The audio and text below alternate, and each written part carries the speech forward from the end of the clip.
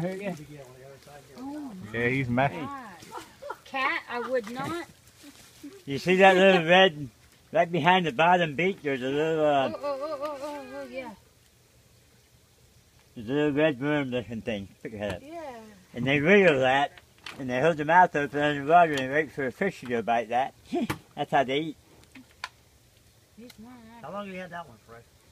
Probably about 15 years. Is that the big one you always had, or No, not? no, this is a young one. This one's not even old enough to breed yet. Oh, How okay. does he see? They get 250 pounds, so this one's about 35 pounds. He looks pretty Gosh, heavy. That's crazy. He doesn't like critters. Yeah, we just had the University of McNabb State, and I guess that's in Louisiana, maybe. They come over and did a bite for us on all my snappers, and Oh, yeah? yeah, Cool. It's interesting. Yeah. And then these are some 1-year-old Rossi gliders. These are blue. Don't show Robert down. He's in love with lizards. He wants to breed some He where had some is. basilisks running around your yard. He tried to catch- basilisk everywhere. He's trying to catch the curly tails. I got those. These are such I got those Jesus Lewis lizards. hybrid. Now, These are Cayman Island and Cuban crosses.